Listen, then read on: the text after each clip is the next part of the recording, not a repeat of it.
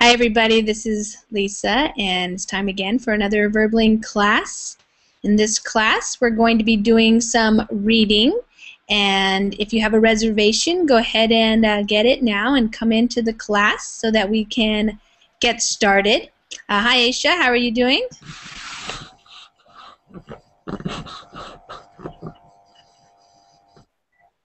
Are you there? Good, and you?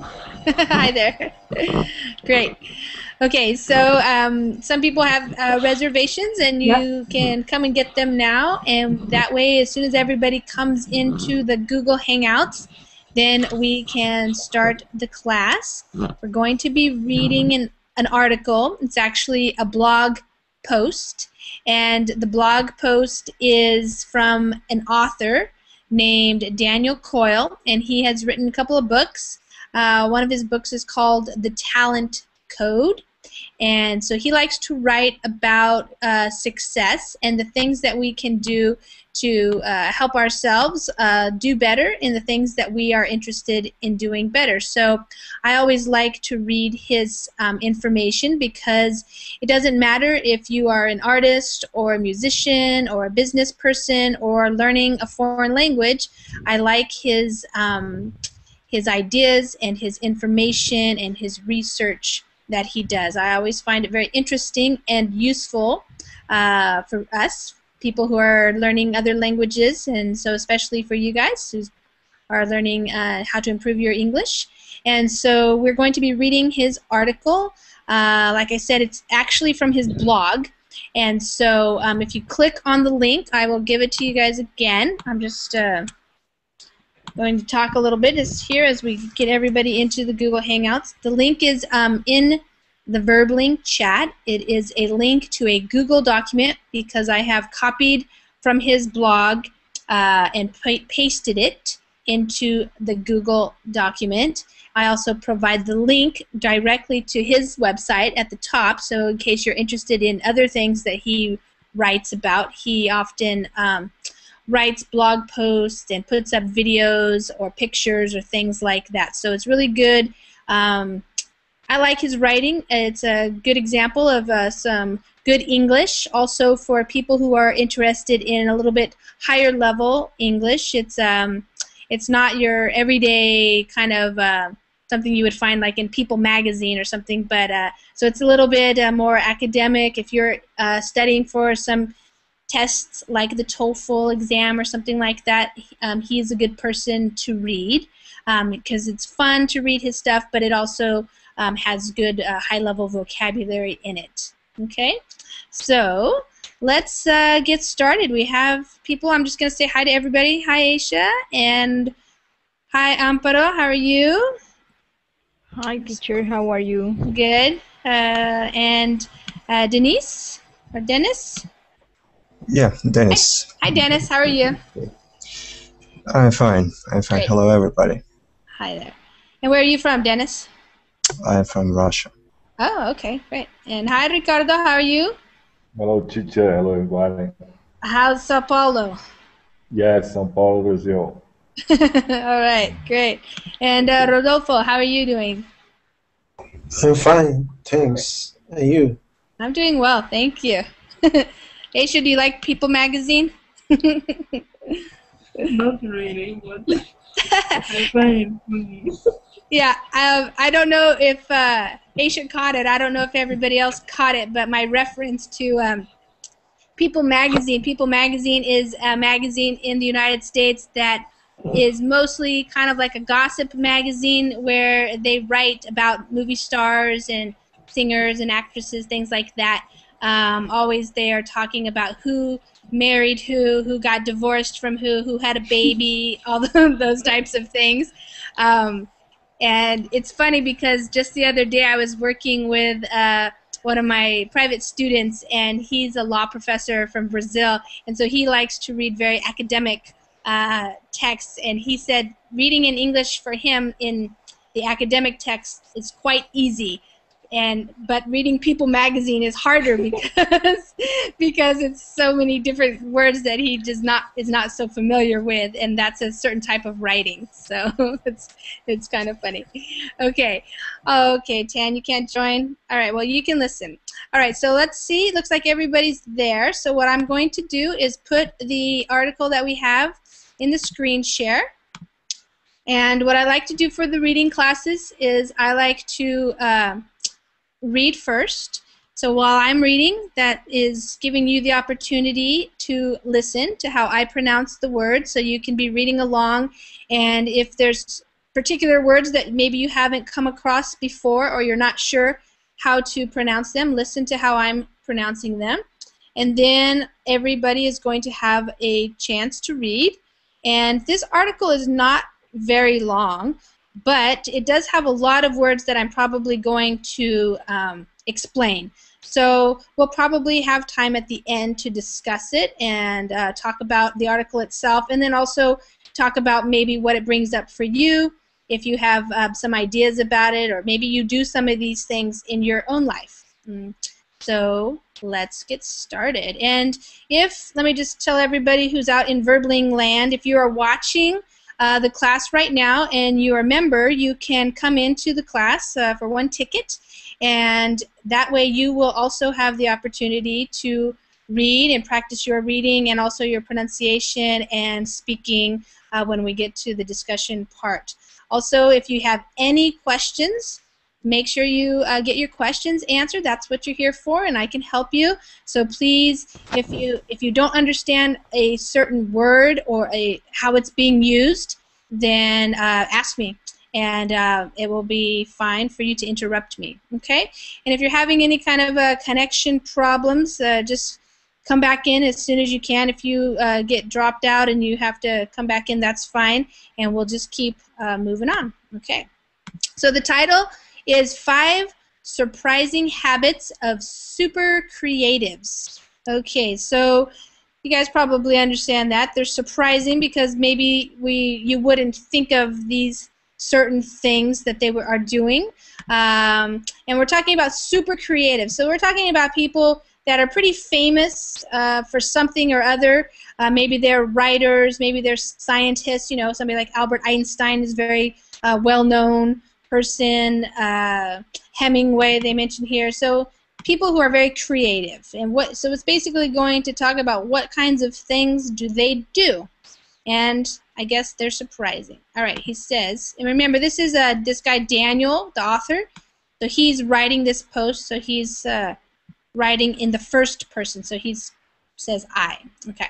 So I am a hopeless sucker for stories about the daily habits of geniuses. You know, the ones that reveal Hemingway used only knife-sharpened German-made No. 2 pencils, or that Balzac sucked down 50 cups of coffee a day. I love these stories partly for the voyeuristic buzz and partly because they sometimes contain useful tips. Okay, Aisha? I am a hopeless sucker for stories about the daily habits of geniuses. You know, the ones that reveal Hemingway used only knife-sharpened, German-made No. 2 pencils, or that Balzac sucked down 50 cups of coffee a day. I love these stories, partly for the voyeuristic buzz, and partly because they sometimes contain useful tips. Good. So I'm going to explain a few things here, and if I don't explain something that you want to know, just let me know. So he says, I'm a hopeless sucker for. So that's a phrase that we use in English, or an expression, to be. So here's the verb, to be a sucker. And a hopeless sucker means basically this whole thing. If you say you're a sucker for or a hopeless sucker for something, it means that you can't resist. You really enjoy that, or you really like it. So you could say things like, I'm a sucker for romantic comedies. That means you like romantic comedy movies. Or I'm a sucker for chocolate. It means anytime somebody's going to offer you chocolate, you're going to take it. So anytime you're a sucker for something, that means you have to to give in. You have to take it. You like it. You want to do it.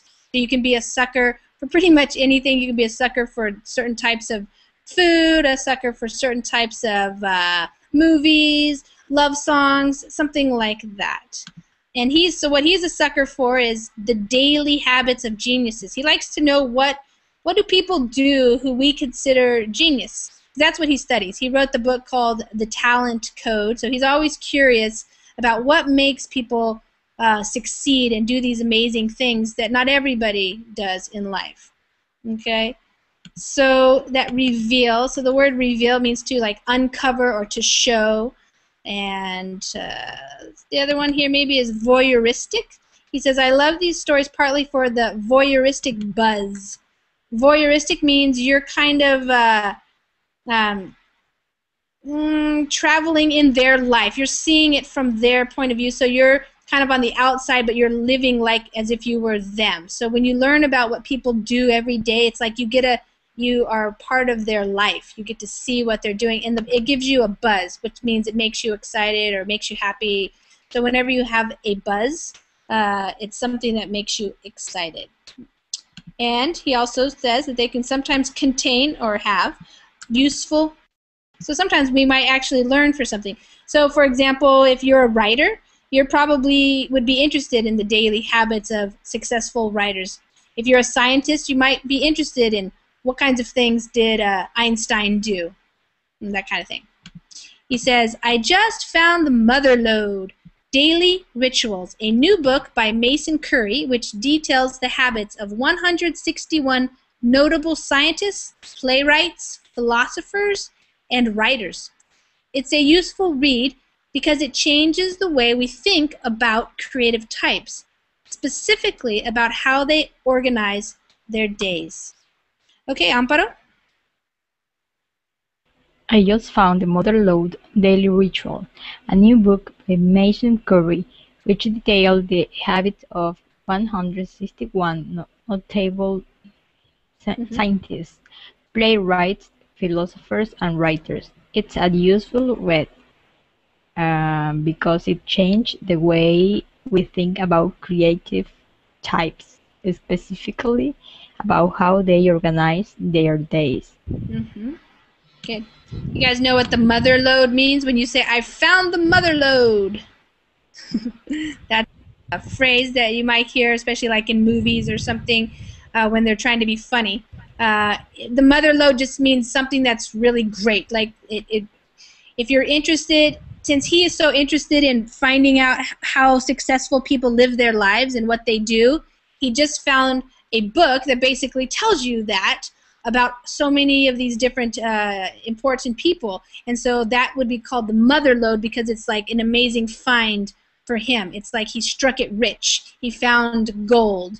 He found the thing that is going to give him all the information that he wants. So for example, if you're a chocolate lover and you just love chocolate and you go to a store and you see that they have like a huge display of chocolate, you could say, I just found the mother lode, and that would mean that you found like so much of what you want. And so that's a popular phrase in English. So in this case, he's talking about a book. The mother lode is this book which details, so that means that describes in detail, so it has lots of different examples and very specific information about the habits, the things that these people did. And this word here is notable. So notable, so not just any scientist, but notable means important. Ones that we have taken note of because they have done something important in the past. So scientists like Albert Einstein, probably playwrights, like Shakespeare would be a person, philosophers, and writers. He says it's a useful read, I mean helpful to him especially, because it can change the way we think about creative types specifically, so that just means especially or very particularly about how they organize their days. It's not how we would think necessarily. We're usually taught that creative geniuses live spontaneous, eccentric, anything goes lives. You know, lots of turmoil, cigarettes, and questionable hats. And from a distance, this seems true enough, but when you look closer, you find a different reality. Okay, Dennis? I have a question. Can I ask you? Yeah. About previous, about scientists. It's always scientists, not scientists. Mm-hmm. Scientists. Uh, Not teasts. Yeah. okay. Does that make sense? Do you hear it? No, it sounds like just not STS at the end, but just one S, scientists. No? In plural Yes. form. Right. Well, scientists. Yeah, you can. Notable scientists. It's kind of like you do put the S at the end here, but it kind of drops off. You know, so you're not. It's not like you don't have to emphasize it so much. Scientists. Does it? Say it again. Let me hear you say it. No, I mean even without this T and S sound, like notable scientists. Scientists. Not No, you say the scientists. S. Scientists. You say the S. Yeah. Okay. For plural. Mm-hmm. Yep. Okay. We are usually taught the creative geniuses live spontaneous, eccentric, anything goes lives. You know, lots of turmoil, cigarettes, and questionable hats. And from a distance, this seems true enough. But when you look closer, you find a different reality. Mm-hmm. Okay. Spontaneous. So he's basically saying a lot of times when you think of somebody like Hemingway or something, you think of them as doing things spontaneously, or just like all of a sudden they say, hey, I'm going to travel to Spain, or I'm going to go live in Brazil for a year, or something like that. They're very spontaneous. They just do whatever they want to do whenever they feel like it. Or they're eccentric. Eccentric might be used to describe somebody who they wear certain kinds of clothing, or they do kind of weird, interesting things that not everybody does. So lots of times creative people are described as eccentric because of that. And also this anything goes. So pretty much anything can happen and they just don't care. So that's how a lot of people think of those types of people, like Woody Allen maybe, or movie actors or movie stars or something. And especially like a lot of times, because if you read People magazine, you might know that they have a lot of turmoil in their lives. That means trauma, or lots of ups and downs, or things that are happening, like drug addictions, you know, alcoholics, that kind of stuff, and all these other things. So that's kind of how people think of them, and the reason why we think of them is because of magazines like People magazine. But he's saying that this book reveals a different reality, so that creative people are like we think they are. Beneath that colorful Wes Anderson veneer, a factory is humming, driven by strong work habits.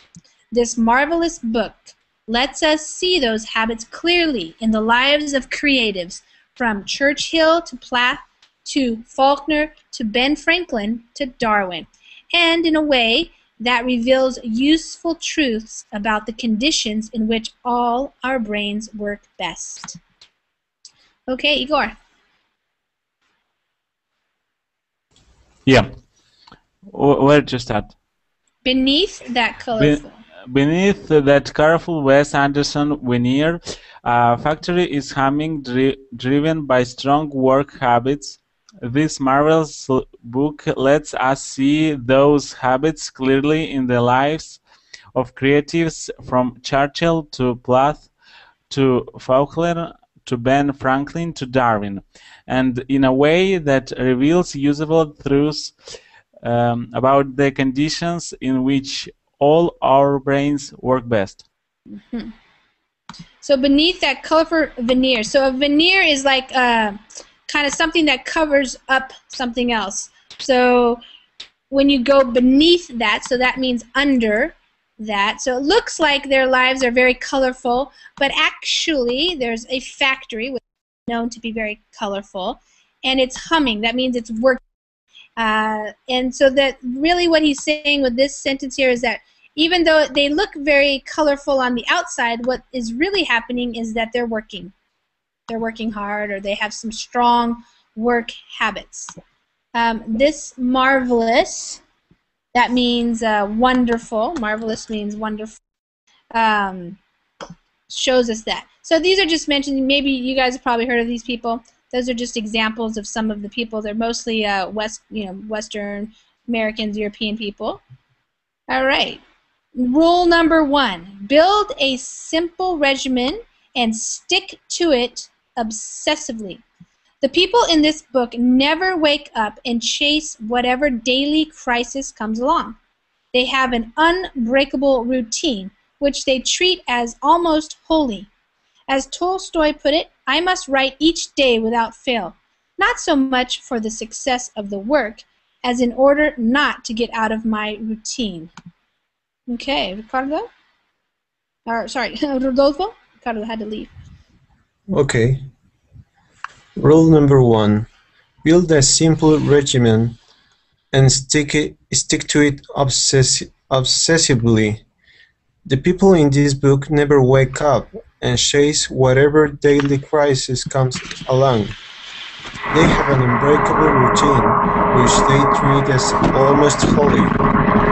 As Tolstoy put it, I must write each day without fail, not so much for the success of the work, as in order not to get out of my routine.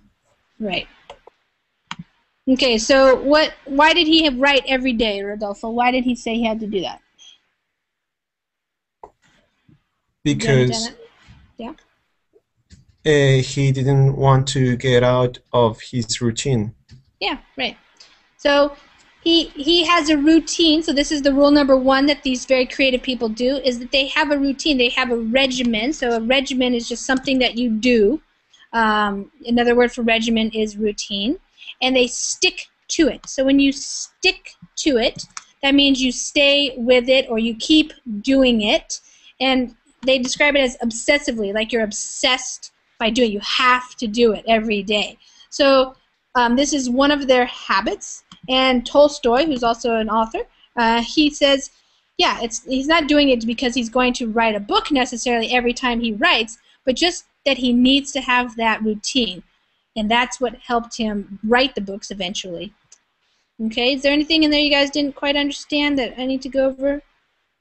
So this daily crisis, this is kind of a reference to what a lot of people do nowadays. A lot of people wake up early in the morning and they run to their computers and they check their email or they read the news, and instead of having a very routine habit, like morning ritual or habits that they do, this is kind of what happens. And then they might read an email and then they have to answer an email. They do this stuff, and so they kind of get distracted perhaps. And so that's what the author's saying that we can learn is to have a regimen, to know what you're going to do instead of just trying to respond to anything that happens as soon as you wake up in the morning. Okay, next one is rule number 2. Embrace weird little rituals. It's striking to see how many of these creatives start their workday with a compulsive ritual. Whether it's Stephen King arranging the paper edges just so, or John Grisham feeling compelled to write the first word of the day at precisely 5:30 a.m., it's utterly OCD-type behavior, but it's incredibly useful because it gets things moving. Okay, Aisha. Rule number 2. Embrace weird little rituals. It's striking to see how many of these creatives start their workday with a compulsive ritual. Whether it's Stephen King arranging the paper edge just so, or John Grisham feeling compelled to write the first word of the day at precisely 5:30 a.m. It's literally OCD-type behavior, but it's incredibly useful because it gets things moving. Yeah. So they're kind of weird. So weird means, another word for weird would be strange or bizarre. Embrace means an embrace is like a hug, or it also means they hold fast to it. So they like to do these strange little things that they call rituals. So it could be anything. Typically, a person's morning ritual often includes drinking a cup of coffee maybe, or a cup of tea or something like that. But for these very creative people, it's sometimes something a little bit weird or strange. He says here it's striking to see. So striking is another way to say surprising. So it's surprising to see how they start their work day with compulsive. Compulsive, like you have to do it. Like they can't not do it, and that's what he referred to here as OCD, obsessive compulsive disorder. It's a type of thing where you have to keep doing it. A lot of times you've probably heard about obsessive compulsive is like when somebody washes their hands like all the time. That's also known as like obsessive compulsive. This word here, utterly, means it's just a word that emphasizes that it's utterly or it's really OCD type behavior. But it can be useful because it gets things moving. So it's something that they do that helps them. Each person has their own little one, of course, and it helps them move into something that they need to do if they're going to paint, or they're going to write, or they're going to make a business deal or something like that. Okay? Teacher, Well, yes? the what means in the OCD? OCD means obsessive. It's obsessive. Compulsory and disorder. Okay. Yeah. Have you heard of that before? No, obsessive compulsive, but the disorder. Yeah. That's why I was asking. Okay, yeah. About the Yeah, disorder is something like when they say something's wrong with you. So if you went to like a psychologist or a psychiatrist, they would give you a diagnosis. Maybe diagnosis, diagnosis would be this disorder. So it's not typical that people would have this. But a lot of times these very, very creative people who are very successful, they are a little bit obsessive compulsive because they have to have things just so. They have to do it just like the way they need it done. Bipolar crisis or something like that. Yeah, a little bit. Yeah. Okay, rule number 3. Work in 2 phases. 1, production, and 2, review. Many of the people in this book use mornings to produce their work and set aside evenings to review, evaluate, and plan, which makes perfect sense. These are 2 distinct skill sets. Putting time and space between them helps you be better at both. Okay, Amparo. Rule number 3. Work in 2 phases. 1, production, and 2, review. Many of the people in this book use morning to produce their work and set aside evening to review, evaluate, and plan, which makes perfect sense. These are 2 distinct skill sets.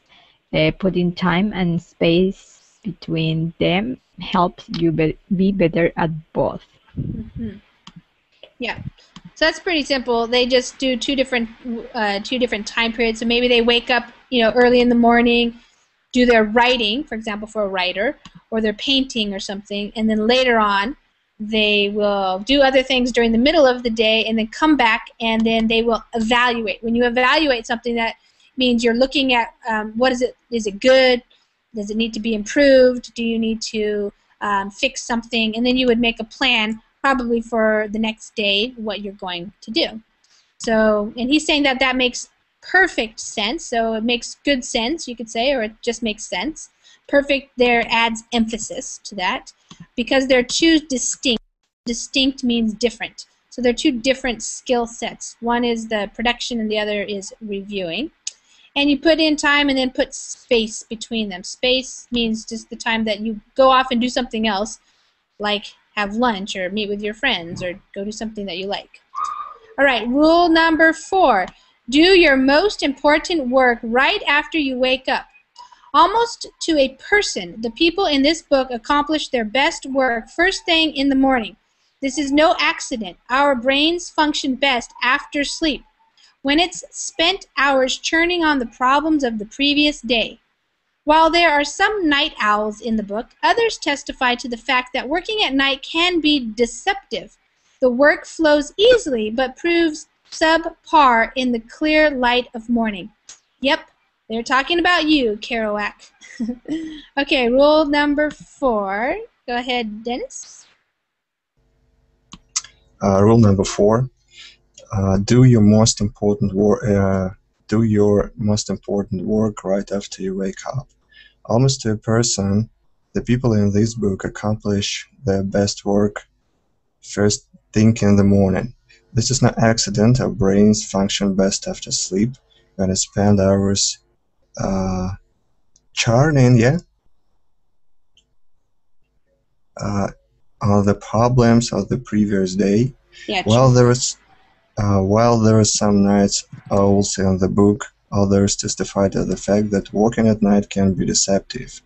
The work flows easily, but proves subpar in the clear light of morning. Yep, they are talking about you, Kerouac. Okay, good. Yes, so a lot of people think that creative people stay up really late and that's when they do all of their work. But according to what this author found in this book, that almost to a person, so that means almost every one of them, that's what that little phrase there means, or expression, they accomplished or they were able to do their best work first thing in the morning. So that means pretty early in the morning, not exactly right when you get out of bed, but before you do other things, you go to work and you produce. So he says this isn't an accident.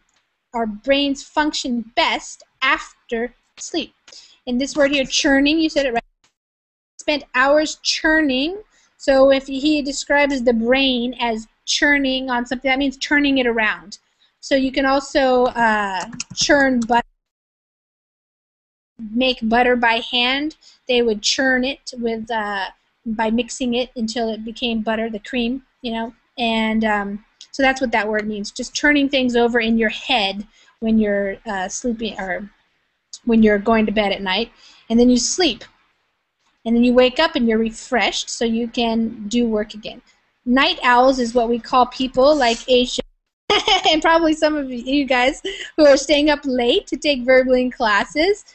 These are people who like to stay up late and do things at night rather than waking up early. Here's the word here, testify. Others testify. That means they give proof to the fact that working at night can be deceptive. Deceptive is you think it's going to be one way and then it's not. So a lot of people think that if they stay up late at night, they're going to get a lot of work done, maybe because nobody else is awake and it's quiet or something. But that's deceptive. It means it doesn't really actually happen that way. In fact, the work that you do at night a lot of time proves sub means under, and so subpar means under what you want it to be. So not as good is what subpar means. So if something is described as subpar, it means not as good. And Kerouac, that's a reference to an American poet and writer. So I guess he was known to stay up late, but maybe his work wasn't as good as some other people's. Okay, number 5, rule number 5, save socializing for later in the day. Socializing seems to serve as crucial creative fuel, and most people in this book did their visiting in the afternoon and evening, which was easy if you lived a century ago, and a good deal tougher in our hyper-connected age. Some modern creatives solve it by getting up insanely early.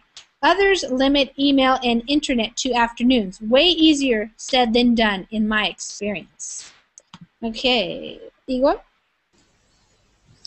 Save socializing for later in the day. Socializing seems to serve as crucial creative fuel, and most people in this book did their visiting in the afternoon and evening, which was easy if you lived a century ago, and a good deal tougher. How do you say it? Tougher. Tougher. tougher in our hyper-connected age. Some modern creatives solve it by getting up insanely early. Others limit email and internet to afternoons. Way easier said than done, in my experience. Yeah. So socializing just means getting together with other people and talking. So they used to do that later in the day. And he says it's crucial. If something is crucial, it means it's very important.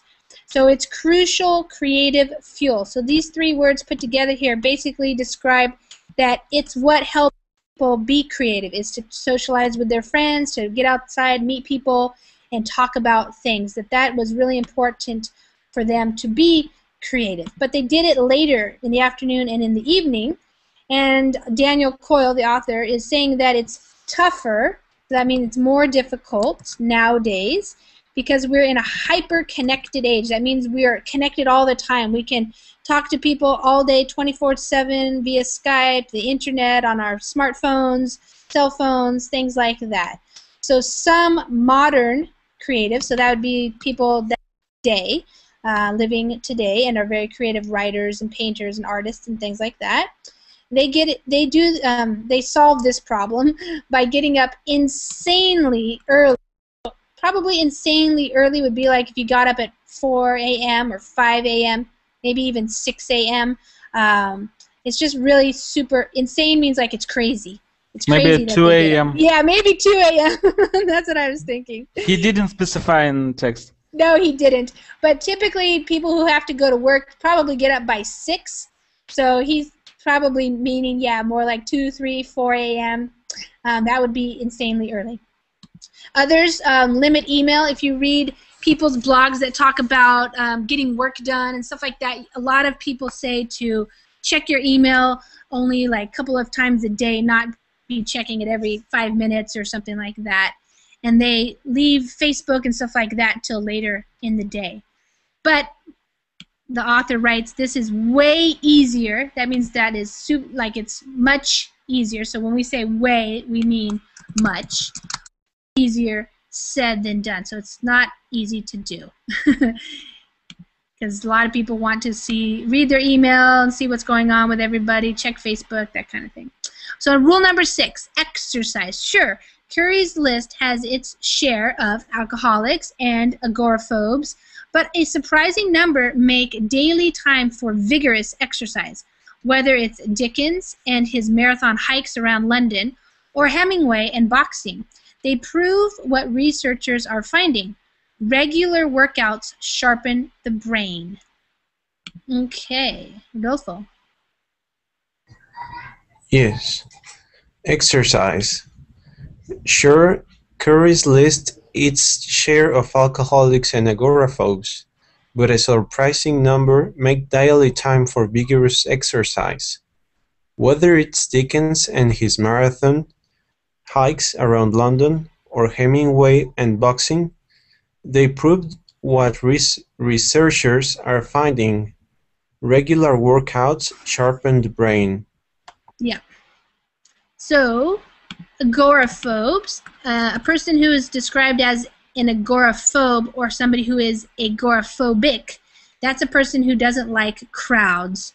So that's what that means. So a person who doesn't like to go out of their house very much and go out and socialize. And also alcoholics. So yeah, of course, some were alcoholics. Even today, some people who are very creative and very successful, they also, do drugs or they have their own problems. But one thing that a lot of them had in common was vigorous exercise.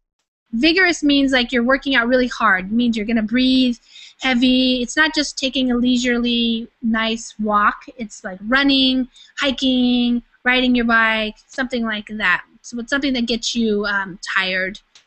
And, of course, researchers today find that regular workouts sharpen the brain. Sharpen the brain, that means makes it better so that you can use it better.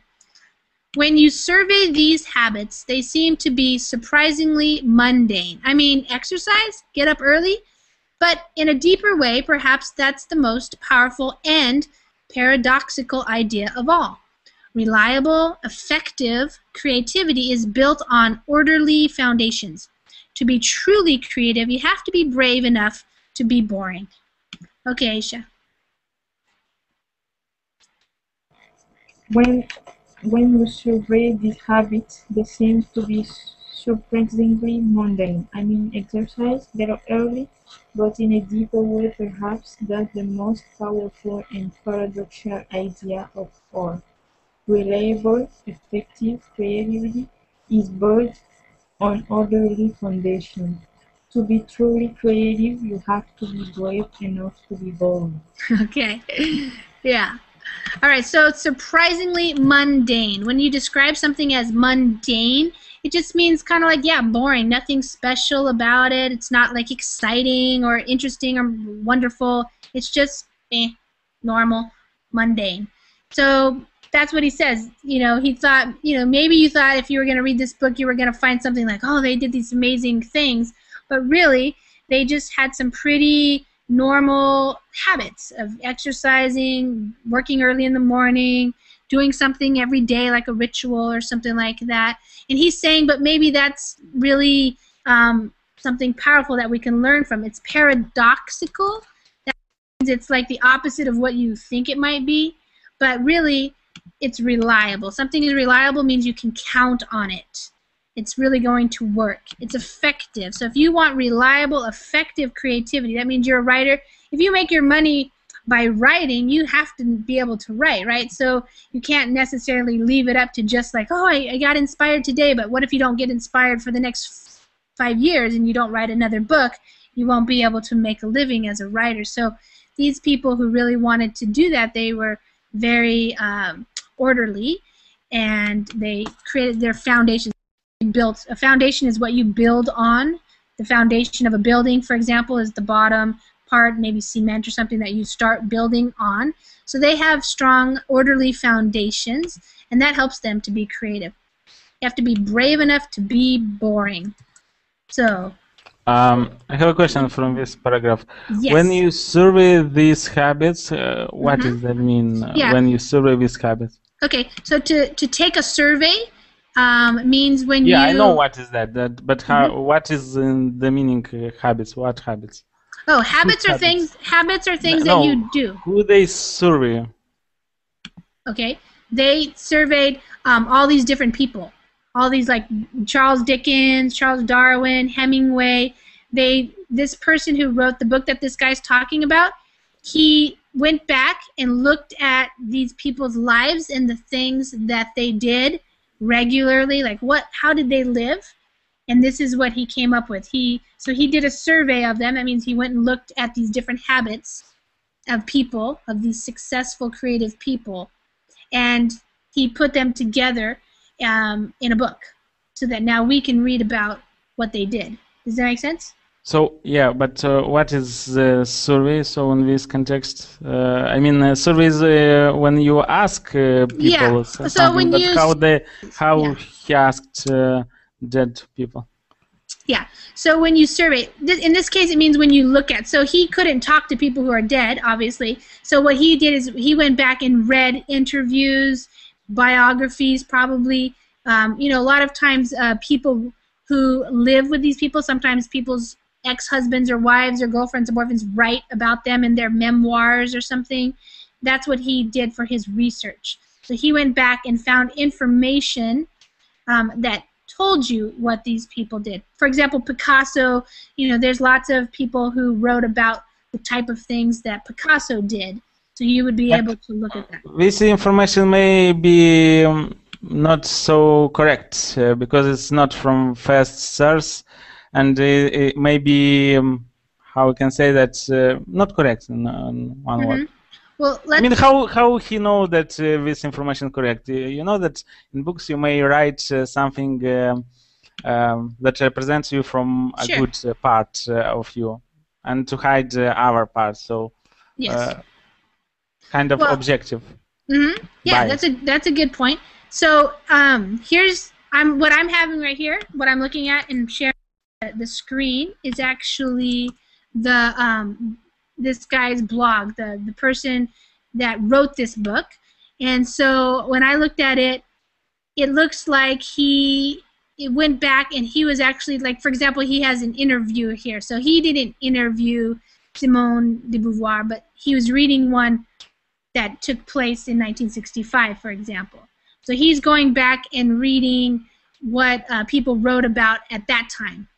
So yeah, it's probably not exactly 100% accurate, and how can we really know very accurately what these people did every day of their lives or something? But in general, because people, when they're famous, people really do want to know about their lives.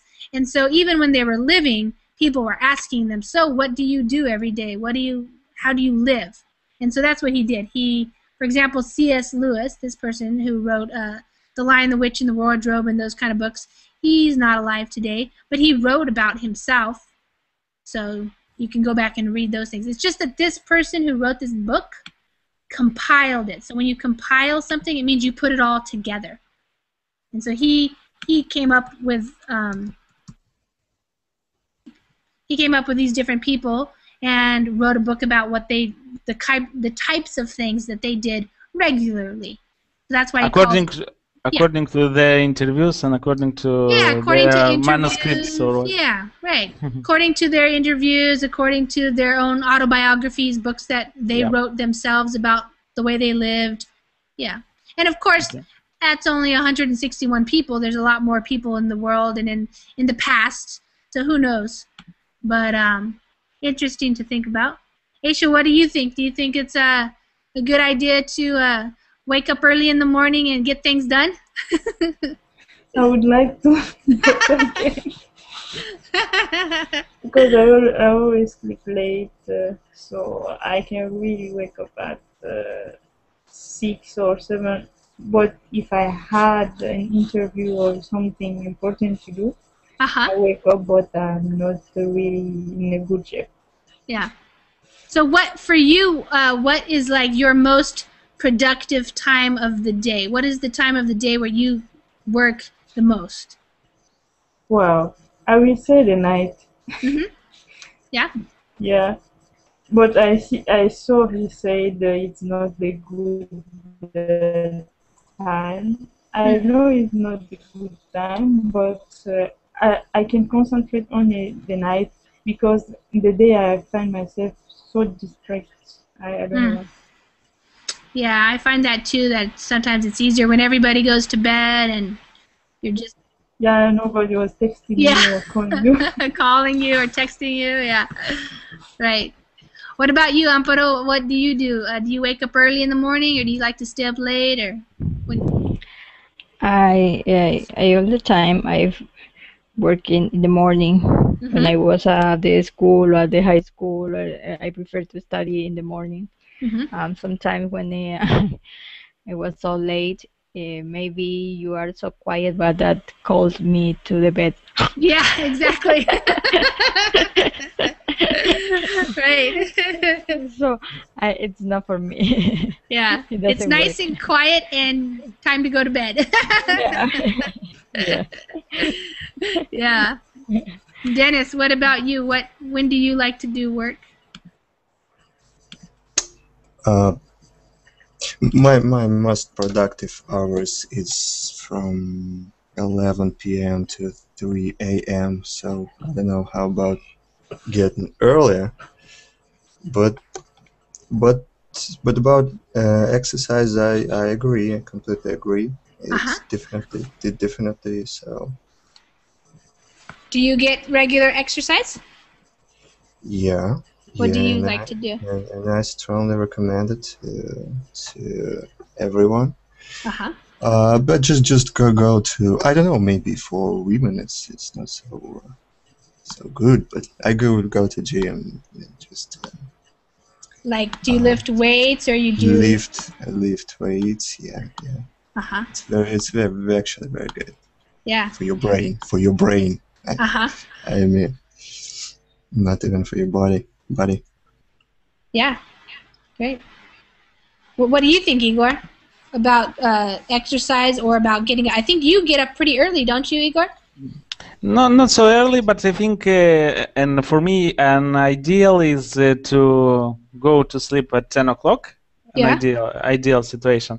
Yeah. To get up about 5, 6, 7. It depends. I do not have alarm clock, so at what time I get up, at what time, how we can say that it's okay. Yeah, you get up whenever you get up. Yeah. This I want to say. I get up whenever I get up. So Yeah. at 5, 6, 7.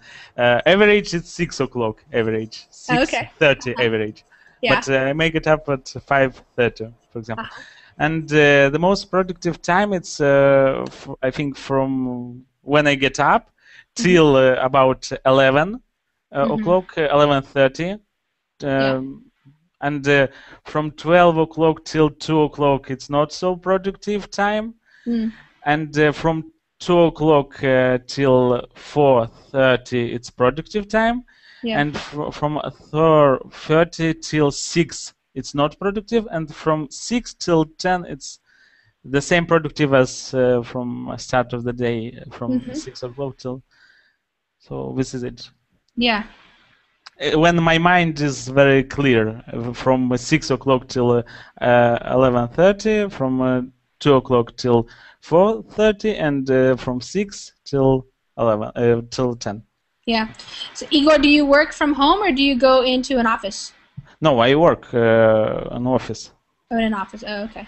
Yeah. Yeah. So what time do you have to be at your office? At 8, 9. Okay. It depends, because I work as a sales representative.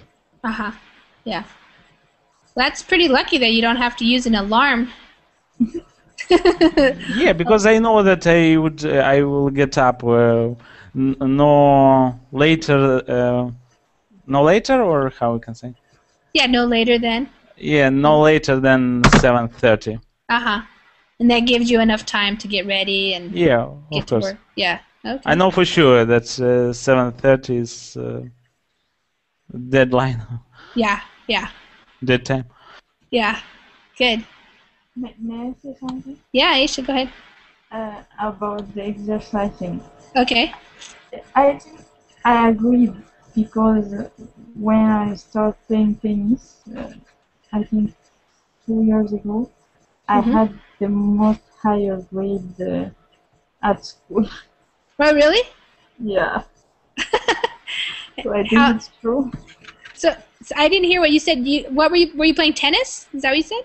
Yeah. Oh, okay. I started playing like 2 years ago, and Uh-huh. at school I had my most higher grade. Your highest grades. Wow, Yeah. that's a good testimony. Yeah. So do you still play tennis? Not as often I want. Uh-huh. When that happened, were you playing like every day? Not every day, but like two times a week. Oh, okay. That's great. Do you do any other types of exercise now, like regularly, or Not really. no? Hmm. What about you, Amparo? I am Amparo? not good sport woman.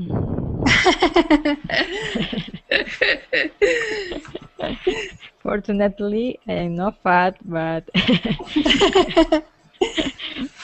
Do you walk or Okay. things like that, or nothing?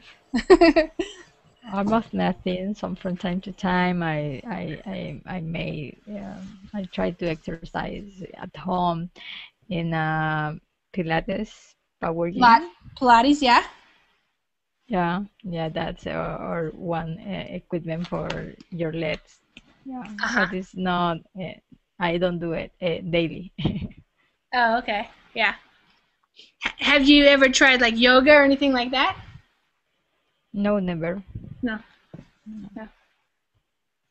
So Igor, what about you? Do you do exercise? I know Dennis said he lifts weights, goes to the gym. I only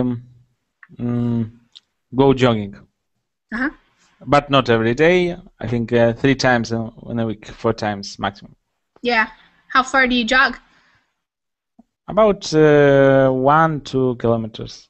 Oh, okay.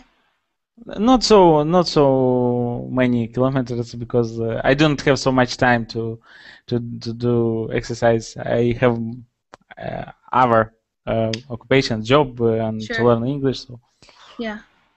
Right. So, How about you, Lisa, if I may ask? what? How about you? Me? I tried to go for walks regularly, and I used to go to the gym, but then I got too busy, so I didn't go enough, so I canceled my membership. So I like doing sports and getting exercise, but I don't do it as much as I'd like to. Like in the winter, I like to ski, but I don't go as much as I would like to. But when I do, it's really fun. So. But at least I try to go walking regularly. But I agree, it would be better if I could do more.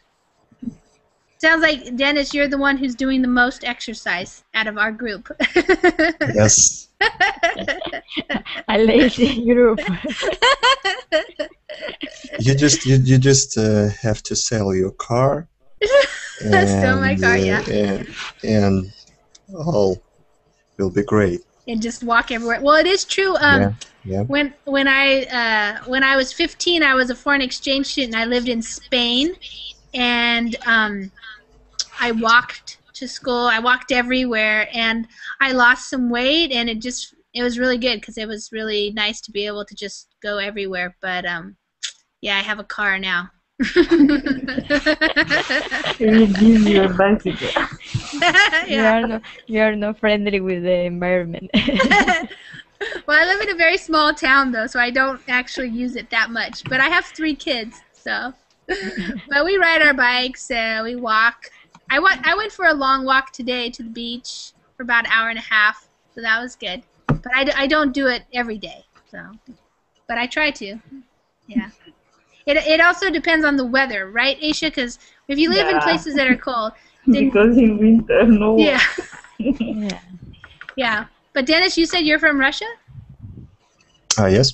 Oh yeah, so you know about harsh winter weather. Yes. Yeah. Yes. So that's. I don't have excuses. Yeah, Amparo, you don't have any excuses because you have wonderful weather, sun, warm, beaches. No excuses. No excuses, yeah. So I'm wondering, as another part of what? Go ahead. Bad weather. It's also not excuse. You can work perfectly. Winter and summer, you can jog again, and so it's not excuse. Yeah. Yeah. How long have you been working out, Dennis? Like how many years? You mean go to gym? Yeah. How long have you been going to the gym? Maybe 3 or 4 years. Yeah. When you go, do you go with friends or do you go by yourself? It depends. Usually alone. Yeah. It's better actually to go to gym alone because it's just people around you. It's very how can I say they Distracting. Yeah. You so. Yeah. Well, that's what I was just going to talk about is distracting, because he mentioned in the article about how modern day people can get distracted. So I'm wondering what do you guys get distracted by the most during your day? Igor, what do you get distracted by? What do you mean distracted? So distracted means, so say for example you want to get up and you want to go to work, but instead you get distracted by something that takes you away from what you wanted to do, and so you go do something else instead. So for example, like oftentimes I might get distracted because I start looking at Facebook, and then I watch a YouTube video, and then I go read an article, and really all I wanted to do was check my email really quickly. But then I got distracted, and I started doing something else instead. That's what it means to No. be distracted. Yeah, I do not have things that distract me from something to do. Because when I want really to do something, I do that. In any case, I do not get distracted by email or by Facebook or by any kind of things. Yeah. So you have more discipline, it sounds like. If you have discipline, it means if you say you're going to do something, then you're going to do it. You're not going to let other things distract you, like phone calls or people, wanting to talk to you about something. And Yeah, of course. Yeah. If it's very important, I will do that. Of course. I do not forget. I have always in my mind that to do if it's very important. Yeah. So you know what you want to get accomplished. Yeah. What about you, Dennis? Do you get distracted by things? Yes, sometimes. Yes, anyone. Like, what would be a common distraction for you? It depends on what I'm doing. Do you have any kids? No. That's a big distraction. Yeah, I can imagine, yeah. And I'm not married, so wife is also. It's such a big problem, so... But girlfriends can be a distraction, too. So I don't have a distraction. Okay. No distractions. Amparo, how about you? Do you get distracted by stuff? Not really. When I have a plan for the next day, well, I prepare my schedule since the day before, so I don't have trouble with that. You guys are organized. All right. What about you, Aisha? I'm ashamed to talk because everyone seems organized. We can learn something from them about organization. Yeah. I'm distracted by everything. All the things going on the internet, my sister. I just have a list. I should have. Do you have children? No. I have. No. She does not have children. Yeah. Amparo, do you have children? No, I'm single. No, you're single. Okay. Yeah. Yeah, children can be a distraction. Boyfriends, girlfriends can be distractions. But they can this is not distraction. This is life. I knew it. It made me say that because when she say a girlfriend can be a distraction, we women we don't say anything. Yeah. But I knew when she would say man or someone we thought. Yeah. Okay. I think laziness is the main distraction. Yeah. Yeah. Yeah. I do not know people who go only to job and do work every day and no distraction. Sure. Yeah. Something. Well, that's life. Like you said, it's life. I mean, if somebody calls, you're gonna answer the phone, and But certain times we can go overboard. We call it. If you go overboard, that means you've gone too far. So, answering the phone, whatever you need to do is fine. But sometimes if you answer the phone and then you notice, I just talked for an hour, and I didn't really accomplish anything. Sometimes that can be a problem if you do it a lot. So, yeah. Okay, guys, our class is over. Thanks for coming and reading. You guys are doing really great. Do you have any other questions before we end the class? Sorry. Go ahead. Go ahead, Aisha. The guy who has the blog. Yeah, Daniel Coyle. Yeah, did he have a book or just a blog? Yes. His book is called The Talent Code, and I think if you type in like the Talent Code PDF, you can find a free version of it online somewhere. Mm-hmm. And he has some really good ideas, not just for, he has good ideas for success in many different areas. So if you look through his blog and watch some of his videos, it's pretty interesting stuff if you like that topic. Okay, I will. Thank you. Okay, yeah, great. This person who wrote book, he is creative himself, or he's not creative? I would say he's creative, but he's probably not as well known as Hemingway, for example. I think you cannot write about something that you cannot do. No. I mean, you write only information that if you write something that you cannot do, this is not such valuable information. Yeah.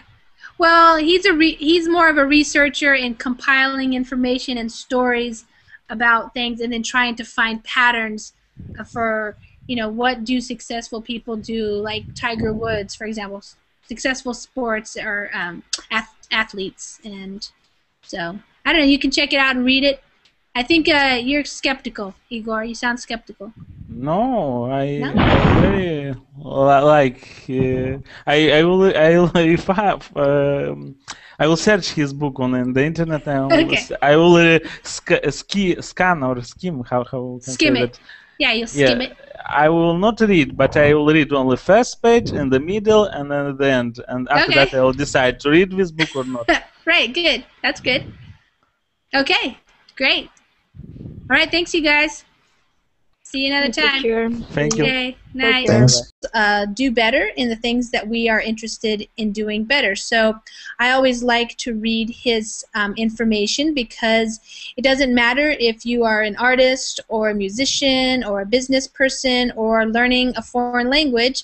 I like his ideas and his information and his research that he does. I always find it very interesting and useful for us, people who are learning other languages, and so especially for you guys who are learning how to improve your English.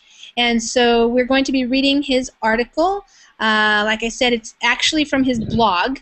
And so if you click on the link, I will give it to you guys again. I'm just going to talk a little bit here as we get everybody into the Google Hangouts. The link is in the Verbling chat. It is a link to a Google document, because I have copied from his blog and pasted it into the Google document.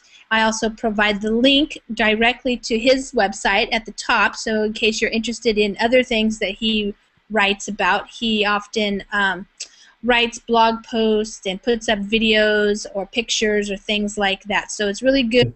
I'm doing well, thank you. Aisha, do you like People magazine? Not really, but I find it funny. Yeah, I don't know if Aisha caught it. I don't know if everybody else caught it, but my reference to People magazine. People magazine is a magazine in the United States that is mostly kind of like a gossip magazine, where they write about movie stars and singers and actresses, things like that.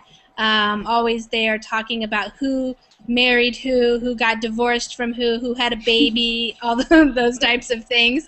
And it's funny because just the other day I was working with one of my private students, and he's a law professor from Brazil, and so he likes to read very academic texts, and he said reading in English for him in the academic text is quite easy, but reading People magazine is harder because it's so many different words that he is not so familiar with, and that's a certain type of writing. So it's kind of funny. Okay, Tan, you can't join. All right, well you can listen. All right, so let's see. It looks like everybody's there. So what I'm going to do is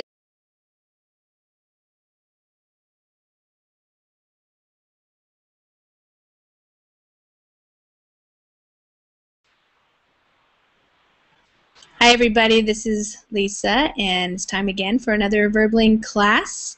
In this class, we're going to be doing some reading, and if you have a reservation, go ahead and get it now and come into the class so that we can get started. Hi Aisha, how are you doing?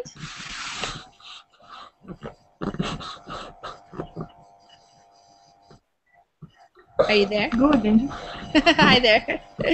Great. Okay, so some people have reservations, and you can come and get them now, and that way as soon as everybody comes into the Google Hangouts, then we can start the class. We're going to be reading an article. It's actually a blog post, and the blog post is from an author named Daniel Coyle, and he has written a couple of books. One of his books is called The Talent Code, and so he likes to write about success and the things that we can do to help ourselves. I like his writing. It's a good example of some good English. Also, for people who are interested in a little bit higher level English, it's not your everyday kind of something you would find like in People magazine or something. But so it's a little bit more academic. If you're studying for some tests like the TOEFL exam or something like that, he is a good person to read because it's fun to read his stuff, but it also has good high-level vocabulary in it. Okay, so let's get started. We have people. I'm just going to say hi to everybody. Hi, Aisha, and hi, Amparo. How are you? Hi, teacher. How are you? Good. And Denise or Dennis? Yeah, Dennis. Hi, Dennis. How are you? I'm fine. I'm fine. Great. Hello, everybody. Hi there. And where are you from, Dennis? I'm from Russia. Oh, okay, great. And hi, Ricardo. How are you? Hello, teacher. Hello, everybody. How's Sao Paulo? Yes, São Paulo, Brazil. All right, great. And Rodolfo, how are you doing? I'm fine, thanks. And you? Just put the article that we have in the screen share. And what I like to do for the reading classes is I like to read first. So while I'm reading, that is giving you the opportunity to listen to how I pronounce the words, so you can be reading along. And if there's particular words that maybe you haven't come across before or you're not sure how to pronounce them, listen to how I'm pronouncing them. And then everybody is going to have a chance to read. And this article is not very long, but it does have a lot of words that I'm probably going to explain. So we'll probably have time at the end to discuss it and talk about the article itself, and then also talk about maybe what it brings up for you, if you have some ideas about it, or maybe you do some of these things in your own life. So let's get started. And let me just tell everybody who's out in Verbling land, if you are watching the class right now and you're a member, you can come into the class for one ticket, and that way you will also have the opportunity to read and practice your reading and also your pronunciation and speaking